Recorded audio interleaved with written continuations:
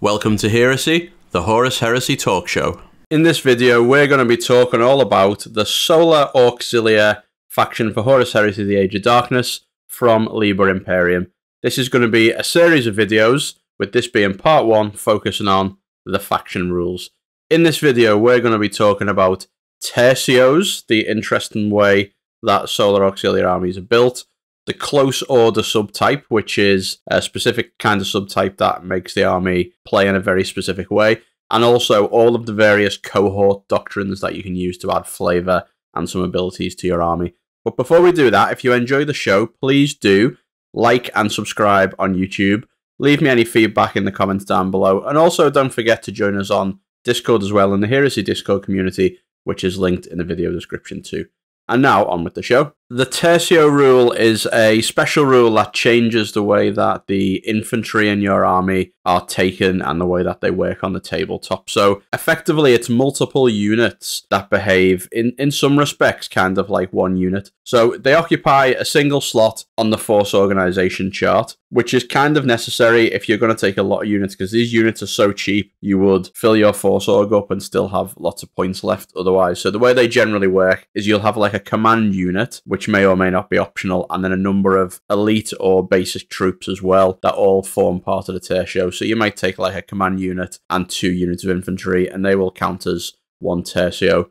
You deploy them as one unit, and they've got to be deployed. So one model from each unit is within 3 inches of another unit in the Tercio. And if they are within 3 during the game as well, they count as being in formation, which is a special rule that, does some things, which we'll talk about later. Now, obviously, you only have to have one model within 3 inches. So in theory, these can string out or sort of deploy fairly far apart from each other, as long as, a couple of models are close.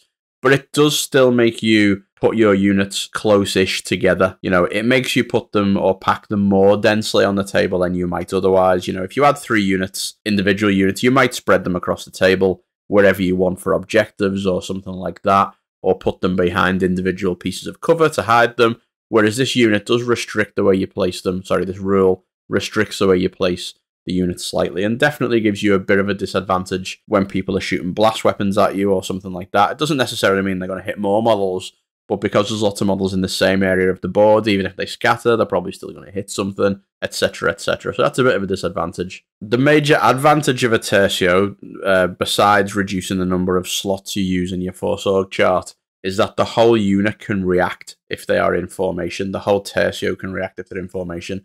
So if you've got 3 squads of 10 infantry and they are in formation with each other and someone shoots at them, all 30 models can shoot back. If someone moves near one of them, they can all move. That's super, super powerful. Now, obviously, these individual models tend to be less powerful than Space Marines, but they're still very good. And 30 of them, or perhaps more, all reacting on one reaction, is super good. Now, this army doesn't have warlord traits though, so in some ways this, is compensated for the fact that, marine armies would have an extra reaction, but, it just changes the dynamic and is very powerful. Then we've got the close order subtype. Now, I wouldn't normally include something as granular as a subtype in a faction rules review, but I've included this one because it really does change the way the army plays, and it also sort of works, has similar effects on your army as the Tercio does. The Solar Auxilia Rifle section, which is your main unit, the unit that you will use the most in the army if you're going to use infantry, has this. It means that your coherency distance is 1 instead of 2, so it packs the unit more closely together. The unit can't run and gets -1 initiative for movement reactions as well, so they move less far. Effectively, this is representing, line infantry that you might imagine from, historical things like, Rorke's Drift or Zulu or something like that. Guys with guns in a firing line, moving up the battlefield very slowly. But they do get the ability to move half their normal movement and still shoot heavy weapons, which is good. So it's a steadily advancing line of troops, shoulder to shoulder, cutting down the enemies. And that's quite an important rule because las rifles, which they use as their default weapon, are a heavy weapon. And it's a really good gun as well, much better than a las gun in 40k. It's a really good gun, and it is heavy, so if you do want to move and shoot them, well, you need this rule to do so effectively. Also, as well, it means you can shoot rapid fire and heavy weapons and charge. And while these guys aren't particularly great at melee, You know, sometimes you're going to want to run into melee for various reasons. Objective, locking down an enemy unit. Maybe it's a small unit you want to finish off. So that's an advantage as well. So between this and Tercio, we really are getting the sort of idea of an army that packs all the troops close together and, you know, sort of like advances and works as a unit, but with lots of men on the board. The next thing we're going to talk about is Cohort Doctrines, and there are quite a few of these. Now, these are your equivalent to Space Marine Legions-ish, kind of, really. They give you some special rules. Now, they're enabled by taking a Solar Marshal in your army, which is a character the same way a Praetor enables Right to War, kind of. And you're basically almost always going to take the Marshal. All of these rules are good. Even some of the more basic ones you're always going to want in your army. So you're probably always going to take a Marshal for those army-wide abilities. Some of them are powerful. Some of them are definitely better than others. And some of them are just flavourful. You know, they're not maybe quite as powerful, but they do give you a theme for the army that you may want to build around. Most of these have got relevant restrictions as well that push a theme on your army.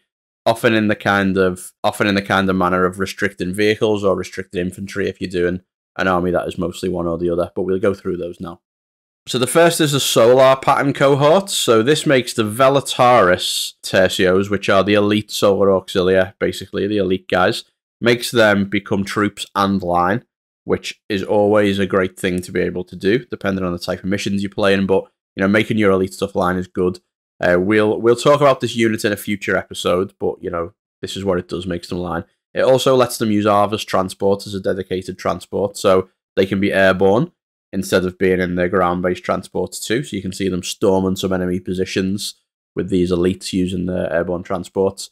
But they do mean that you can't take more than one armoured tertio, which are tanks, or artillery tertios, which are obvious in your army. So no more than one of each of those, which isn't too bad a restriction if you're going to focus on the elites. But the armoured tertios are really good, so it is definitely a relevant restriction. The next one is Ultramar Pattern Cohort. So these are following a very specific doctrine, which the rules for this really play into. So normally a rifle tertio, which are your normal troops, can have up to 3 rifle sections in it. This means they can have up to 6 in it. And if you think about what that means for reactions, if you shoot this unit and it's got a command squad and 6 rifle sections, that's like 65, 70 men returning fire at the enemy that's shooting at them, which is like crazy, insane amount of shots coming back your way. But it also means on the flip side, if the enemy's bringing blasts, it's a lot of men in one part of the board that are going to be taken off by blast weapons or flamers maybe as well. It also gives infantry models in those rifle tertios +1 to hit while they're base to base with a model in their own unit. So you have to pack these even tighter to get that bonus. Now they've only got 1-inch coherency anyway, most of the time that the units this will be relevant on because of close order. So you're not going from 2 to 0, but it is still packing them even tighter again. And flamers in particular, a unit of men even in a line, flamers will just tear these guys apart if you take this many. But in return, +1 to hit with that many shots as well. Ooh, that's a lot of stuff if you want to paint that many models. On the flip side, they don't get to take dedicated transports, so they will be walking up the board in a massive infantry, which is a really interesting way to build an army. Like I say, I'm not sure who the people would be who would make armies like this with hundreds and hundreds of men in them. You'll probably never see them on the tabletop. But, if models weren't an obstacle, I think you would certainly see people using this. And you might have the fortune to come across this at some point, maybe with someone who's got an Imperial Guard army using them as Solar Auxilia. Next, we've got the Reborn Cohort. Now, this is one of my favourite, if not my favourite, in terms of both power level maybe and flavour as well. So the Reborn Cohorts are Solar Auxilia, members who are maybe a bit older, maybe they've retired. They're the people who gained all the glory for the Solar Auxilia in some of the earlier days and have since gone to do something else, like, occupy a world that the Great Crusades moved on from or something like that. But they're still, very capable of fighting. So they get +1 leadership and they're stubborn, which is a really big deal because most of the army's got quite low leadership, as befits non-Space Marines. So this really makes a difference to the survivability of these units. They get to reroll 1 to hit when shooting during a game turn in which they haven't moved as well. So you need to not move in your turn, to get that bonus in Overwatch and things like that a lot of the time. It does mean you only get a maximum of 1 armoured tertio and 1 artillery tertio, much like the Solar Pattern Cohort, which is a real disadvantage. And because they're all old men, or maybe they're wounded and they've retired from combat, maybe haven't been involved in combat for a while, They count as initiative 1 when they're running, sweeping, or reacting, and -1 initiative in melee. So they're much less mobile, but, you know, they stick around and they reroll the ones to hit. I really love the flavour and the power of this. I think it's good for both reasons. This is really good. Then we've got the Armoured Fist pattern cohort, the one that everyone wants to see in a book. How do you make an army out of mostly tanks? Well, this is it. Armoured Tercios, which is Leman Russes, pretty much, can be taken as non-compulsory troops, but you only get a single Leman Russ when you do that. Now, that is useful because it frees up your heavy support slots for other things. Even though you only get one in the Tercio, not multiple, it does help spreading them out. You can also select a Leman Russ command tank, which gains the Cohort Doctrine rules. So, weirdly circular logic this. You know, technically you only get a Cohort Doctrine when you've already got a guy with the rule. So, in theory, you wouldn't be able to select this, but I think we all know what the rules as intended are here. You take this guy and he runs the Armoured Fist pattern cohort, and he gets a 5+ invulnerable save on his Leman Russ and +1 ballistic skill as well, which is really good thing to have. Tank commander in charge of your army. And all infantry in the army, which you will have to have some still, because infantry will still be your compulsory troops, have to start the game in a transport or reserve. So standard rule for armoured-based sort of right to war, and so on. So some infantry and some transports, and then a bunch of Leman Russes, pretty much, with a Leman Russ commander in charge. Then we've got the penal pattern cohort. So this is exactly what it sounds like. It's sort of a penal legion. All the models get furious charge, which is nice, but they're not exactly great in combat. Now, they lose close order, so it means they can spread out more loosely. It means they can, you know, run around the battlefield. They're a bit faster. They're a bit more of a skirmishy type models rather than your standard Auxilia. They can replace their Lash Rifles or their Volkite Chargers, depending on what they've got, with lots of more mobile weapons. So las guns with classic stats, auto guns, shotguns, and a single model can take a heavy stubber. Now, obviously, if what you want to do is have a wave of men run up the board and get in close and maybe charge, those weapons are much better than the heavy las rifles. They're not great weapons, though, you know, to be perfectly honest. Although the shotgun does give concussive for assault and still has 2 shots at close range, and that's probably where I'd be going. If I was going to do this, I'd want lots of guys with shotguns running up the board. But the las carbine's interesting. It's 2 shots at 18 inch, but it's assault. So, you know, you're not having to worry about rapid fire stopping you from charging. The stub carbine, again, is assault, 3 shots at range 12. So they can put out massed fire. It's just not very good quality fire. And I don't think running these guys up the board to get them into melee is really what you want this army to be doing. But the nice thing it does do is give all the rifle sections Feel No Pain 6. So, you know, that's a bonus to their survivability while they're running up the battlefield.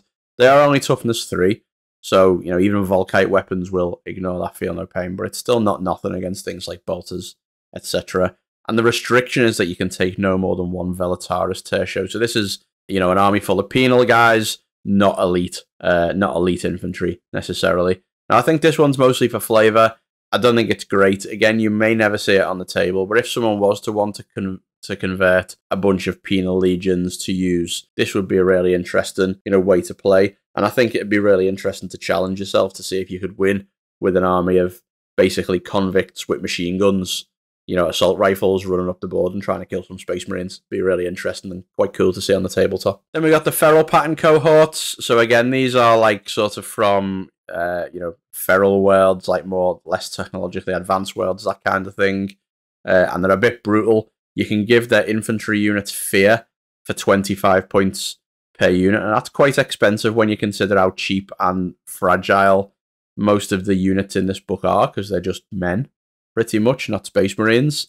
So not the greatest investment of points to do that. It probably should have been cheaper, this, given how fragile the units are. They also get counter-attack 1 infantry models in a Tercio while they're in formation, which again is okay, but you don't really want these guys in melee, to be honest, either. They're much better at shooting. They've got to charge because they're quite feral if there's an enemy unit in charge range, and the detachment always counts as distrusted allies if it's in an army with other detachments as well, which is interesting.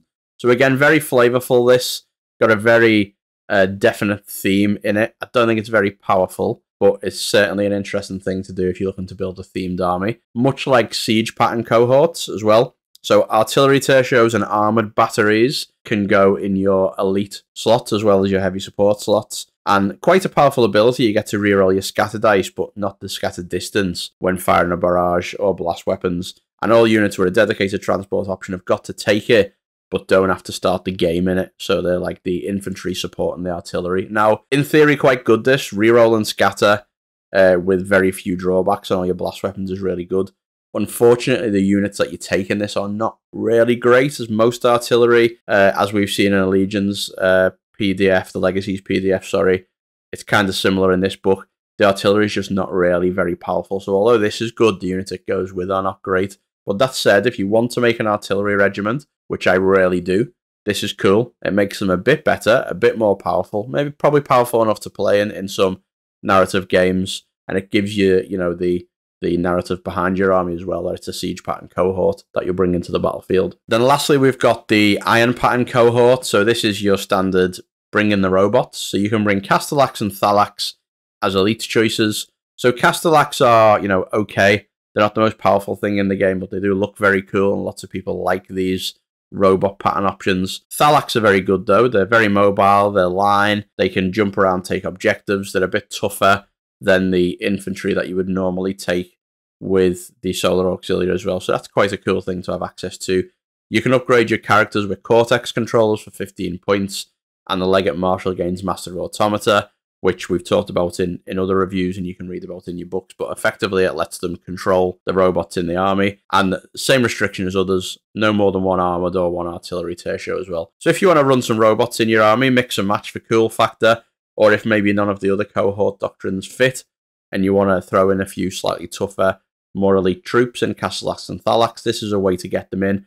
Or, you know, if you fancy Mechanicum stuff, but don't really want a full army of them, this and the equivalent in the Space Marine book actually are a good way to sort of dabble in some Mechanicum stuff and put them on the table sometimes. So which of these many cohort choices would I recommend? Well, firstly, I would say if you're going to theme this army, I could recommend any of them. Lots of them have got good, strong themes that you may want to build on or build around, or just give you an idea for how you want to paint or convert some models. But if what you're looking for are the ones that have got the most game impact, you know, we'll talk about that. So the solar pattern is good.